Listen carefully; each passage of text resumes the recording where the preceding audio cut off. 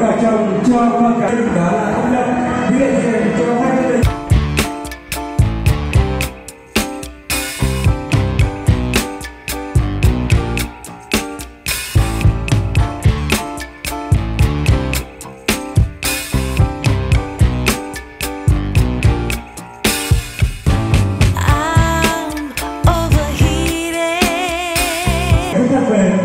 Đúng là không có niềm vui nào và cũng không có hạnh phúc nào bằng được đứng bên cạnh người mình yêu thương, tay trong tay chiếc quạt liền hai họ trước ngày vui trọng đại nhất của cuộc đời, đó là ngày đôi ta đến với vợ chồng.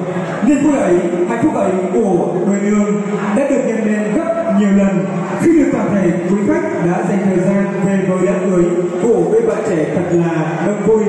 Hai gia đình không biết nói gì hơn, xin được cúi đầu để cảm ơn những tình cảm chân thành và thân thương nhất và toàn thể quý vị đã dành cho hai gia đình trong tiệc cưới ngày hôm nay.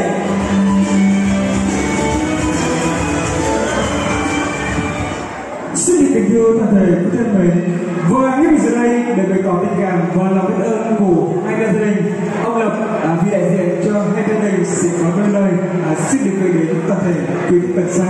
Xin chân trọng cảm ơn.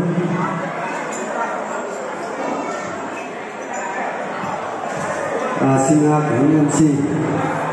Kính thưa quý quan viên hai họ hai gia đình, kính thưa quý cụ quý bà cô dì chú bác bạn bè thân hữu xa gần, là những người thân thương của bà Quy Dương như của cháu Vân Anh đang hiện diện trong môi trường giây phút này. Lời đầu tiên xin phép được thay lời cho hai gia đình hai cháu xin gửi đến toàn thể quý vị lời kính chúc sức khỏe và lời chào đón chân tình nhất. Kính thưa quý vị, hôm nay là ngày đại hỷ, ngày hạnh phúc của con cái chúng tôi. Để được sự thống nhất của hai gia đình ông bà Quy Dương tiến hành tổ chức lễ Vu Quy mừng hạnh phúc cho con cái trong gia đình. Và giây phút này được lòng ưu ái của tất cả quý vị là những người khách quý đã có chút thời gian quý báu đến. Trước là mừng hạnh phúc cho đôi con trẻ, sau nữa là chia vui với hai gia đình chúng tôi.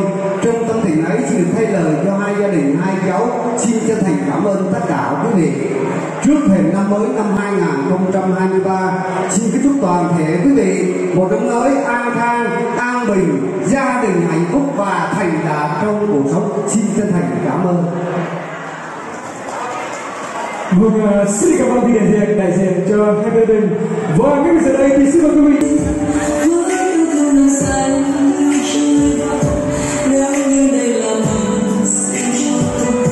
Kính thưa toàn thể chúng ta đang được thực hiện hình ảnh cô dâu và chú rể cùng nhau tay trong tay kết thúc với ngày hôm nay như một tín hiệu của sự đồng thuận, sự gắn bó và sẻ chia trong cuộc sống ngày mai. Một cuộc sống mới bắt đầu từ hôm nay, một tế bào của xã hội mới được hình thành. Xin được chân thành chúc phúc cho tế bào của xã hội này luôn trở nên ngọt ngào.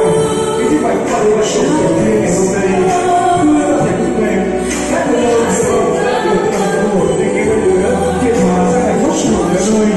Và ngày hôm nay cô dâu Vân Anh và Vân Anh Xuân Thi sẽ cùng nhau tay trong tay thúc đẩy những điều tốt này đưa cho cuộc sống trưởng trang của ngày mai. Cùng em rất thấy rượu mừng, xung quanh cặp xây dựng cùng nhau trong năm đầu bạc bắt đầu những câu ý hợp cộng đồng công tề mừng nhau trên điều dân thể hậu xuyên thiên lý mừng về bên nhau với ta yêu cộng đồng những khi ba nghề nối giàu một đi.